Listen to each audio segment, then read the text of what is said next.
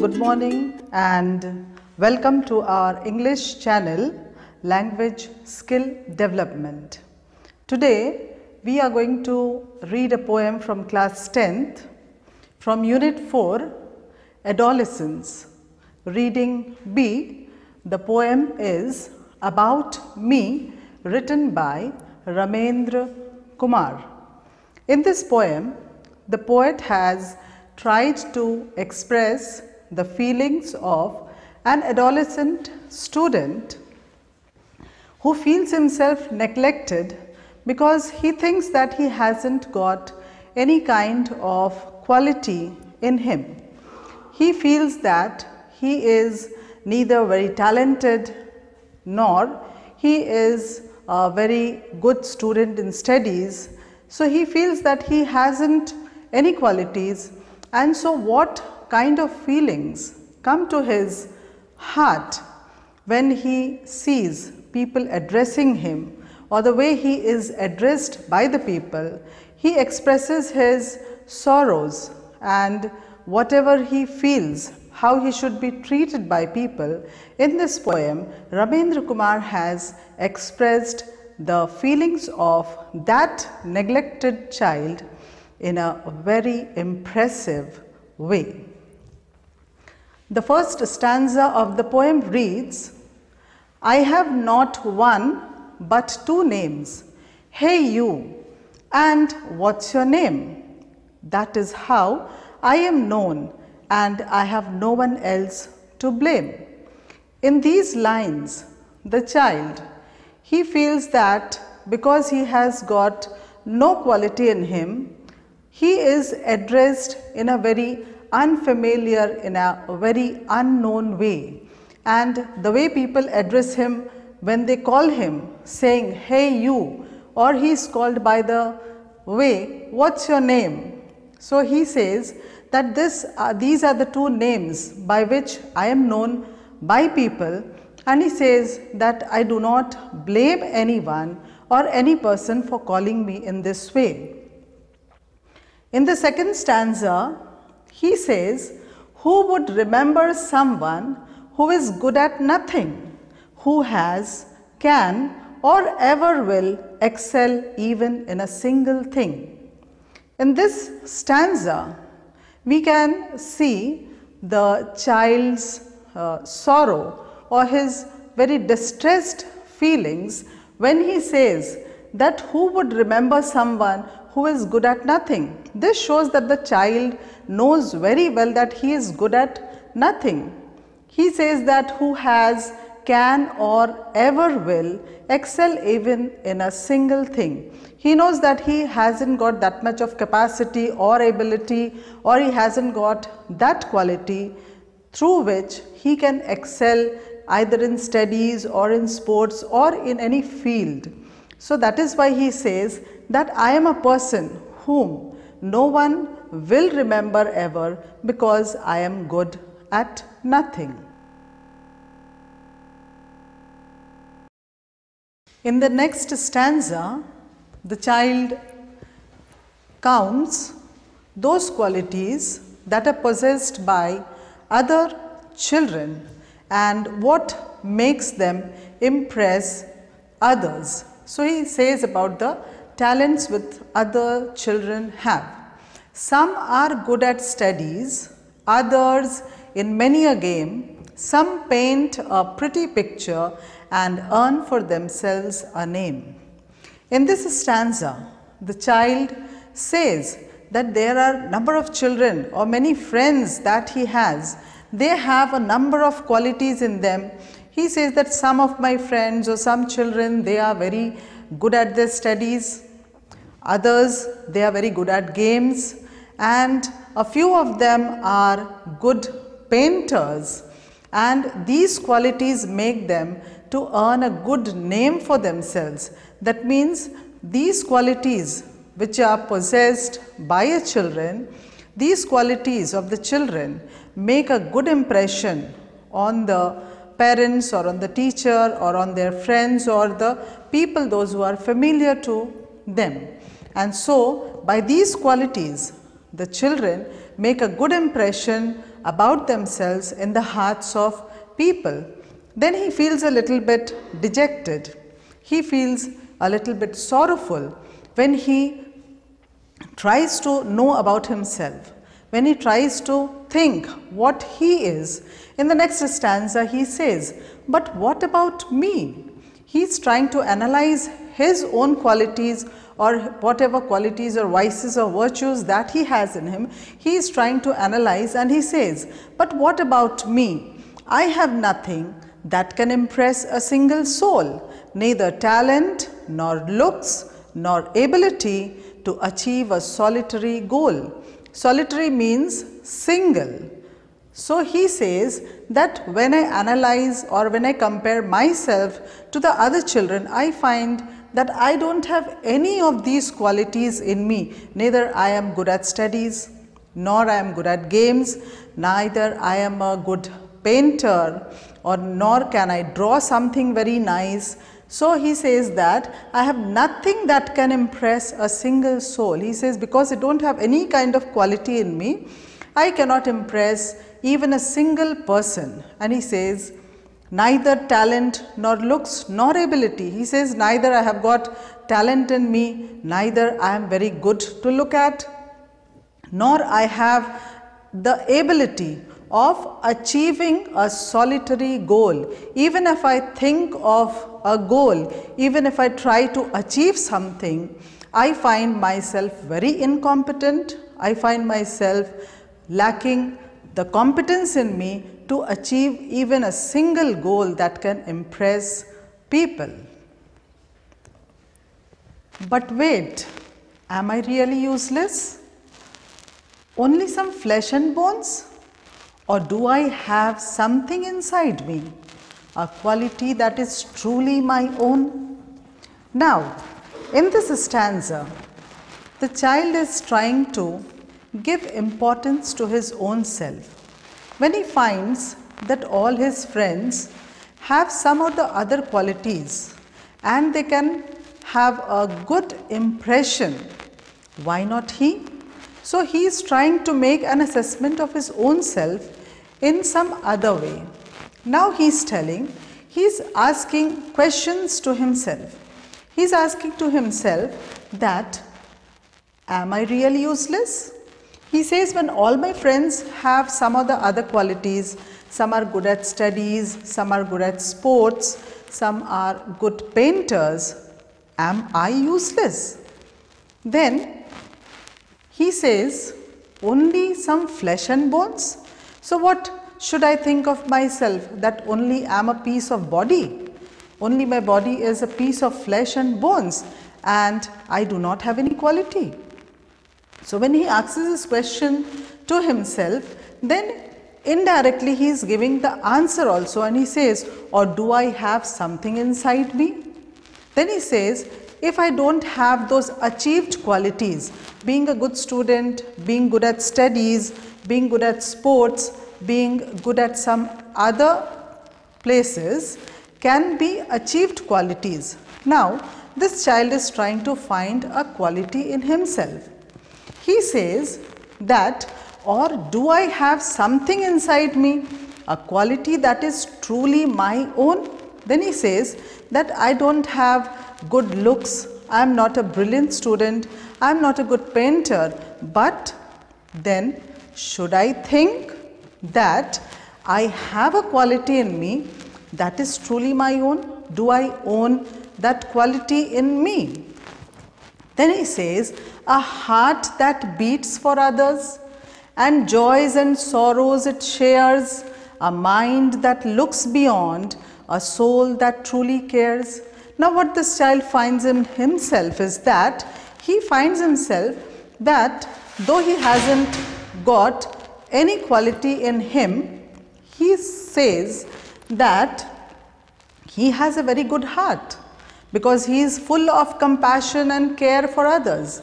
He knows that he is very compassionate and he is readily helpful to others. So he says that I have got a heart that beats for others. That means a heart that is ever ready to share the joys and sorrows of others, a heart that is always ready to share problems of people's and to solve them, to help them.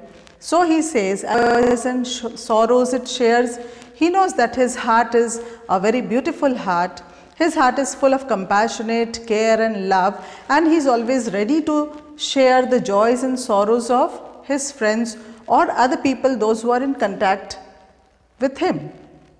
Then he says, a mind that looks beyond, a soul that truly cares. He says that my mind is different from others. People have got talents that they have achieved, but my talent is within me. I have a talent.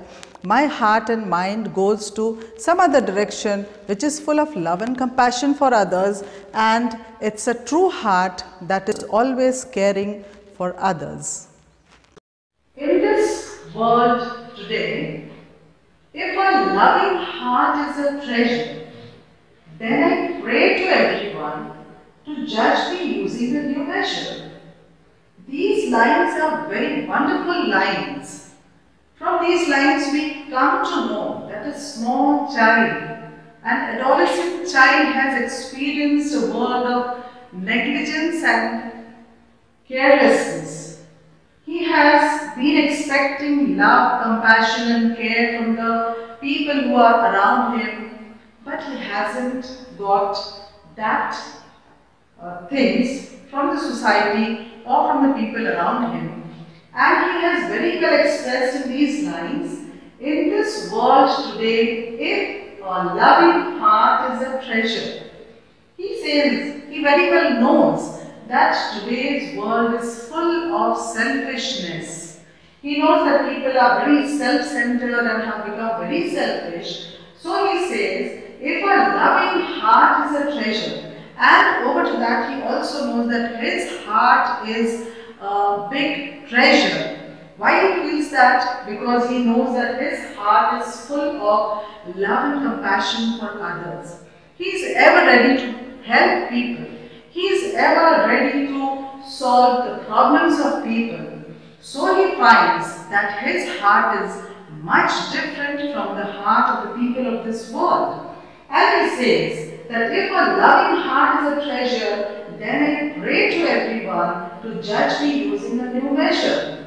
Now what he has found in this world, that people judge others through their capabilities or good qualities or virtues which are just achieved by them in the course of time.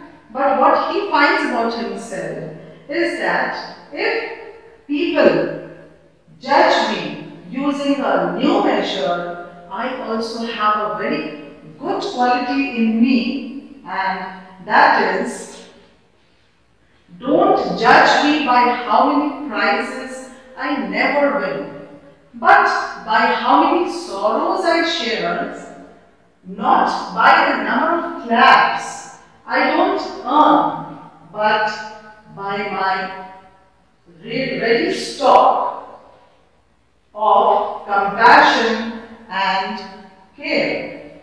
In this stanza, the child is he is telling people, he is demanding people, or he is very earnestly wishing that people should judge him in a different way, in a way like how a true human being should be in today's world. So he says, don't judge me by how many prizes I never win.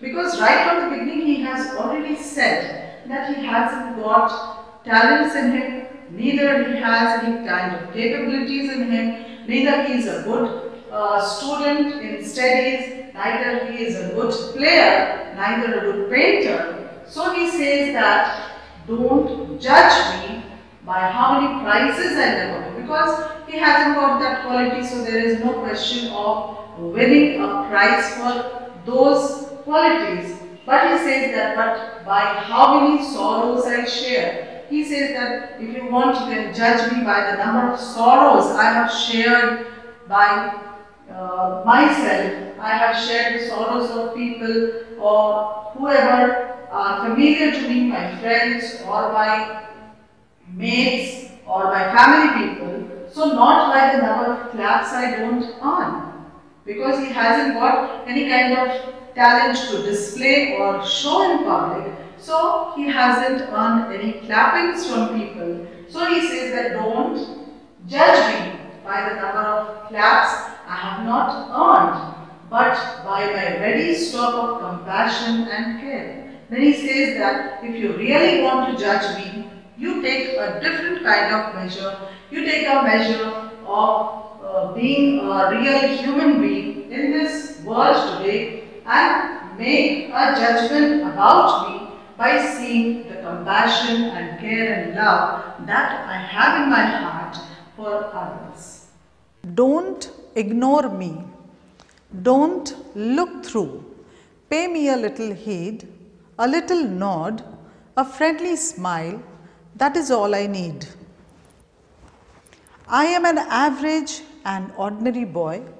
Treat me at least like a person. Give me a name, anything that you like, but please at least make me feel human. These two stanzas of the poem, these ending stanzas of the poem, express the child's deep sorrow when he finds himself neglected by people around him. He says, when he finds that he has some inborn qualities, the qualities of love and compassion that is in his heart, when he finds such good qualities in him, and when he compares himself to other students or the other mates, he finds that his quality is no less than the qualities that his mates have achieved. So he says, he is just requesting people with deep sorrow. He says, don't ignore me, don't look through. Please don't ignore me, means even I have a quality that has to be accepted by you all, for which you have to recognize me, and I should be recognized because I have a very deep and good quality in me which can be found very less in the world today. He says, pay me a little heed. He wants people to look at him, not to neglect him. A little nod, a friendly smile. He wants that people should also treat him with a friendly manner, in a friendly smile. That is all I need. So he also wants that people should love him, should have compassion and care for him, should be friendly with him, and he should also be treated in a good manner by people. I am an average and ordinary boy. He very well recognizes, he very well realizes and knows that he is an ordinary and average boy. He knows that he hasn't got any achieved qualities in him. Yet he says, treat me at least like a person. Give me a name. In the beginning of the poem we have read that this child is being called by two very peculiar names, hey you, and what's your name? So now the child wants that at least he also should be treated like a human being, being given a good name to him. And he says, give me a name, anything that you like. He says, he is requesting people, he is demanding people that please don't call me by those two names, hey you and what's your name. He wants that people should give him a nice name, anything that they want, but please at least make me feel human. He wants himself to be felt that he is also a part of this society. He is also a part of his friends and mates, and so he is requesting, he is demanding that he should also be given a name and treated with love and compassion. When we go through this poem, we find a reality in it. It is very true that in today's world, when achievement and people's qualities are being assessed, we find the ordinary and the average adolescents being neglected even at schools, at home and anywhere in the society. So whatever the child here expresses his feelings, it is true to the today's world scenario. Thank you.